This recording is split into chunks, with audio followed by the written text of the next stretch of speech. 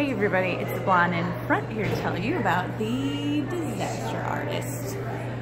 It's the movie based on a book, based on a movie of the making of The Room. Now, when you see this in the theater, it's like being in a theater full of people that are in on the inside joke. If you haven't seen The Room, that's fine, because it's got all the emotions, the caring, the friendship, trying to struggle in Hollywood and making it. And you know what?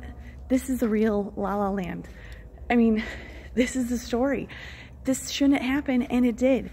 And James Franco does such a good job of embodying Tommy Wiseau that if he doesn't get an Oscar or at least a nomination, yeah, then Hollywood is screwed, because he is incredible. It's funny, it's heartwarming, it's in my top 10. See it in the theaters. It's open today, December 8th. And if you see the movies, I'll be the blonde in front.